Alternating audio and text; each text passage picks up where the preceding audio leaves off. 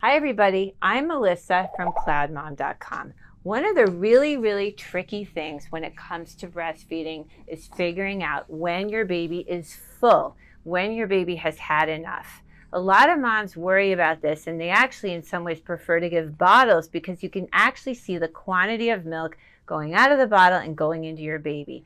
So it can feel like a tricky thing. However, the more you breastfeed, the more experience you'll have with this and the more comfortable you'll get recognizing the signs that your baby is full. So here's my baby Bracy. He's 6 months old, so he's very distracted, and right now he's looking at the camera. Here we go, Bracy. I'm going to put him back on the breast. I've already started breastfeeding. I'm going to put him back. He's going to stay on there. It's more in little fits and starts than it was when he was a younger baby.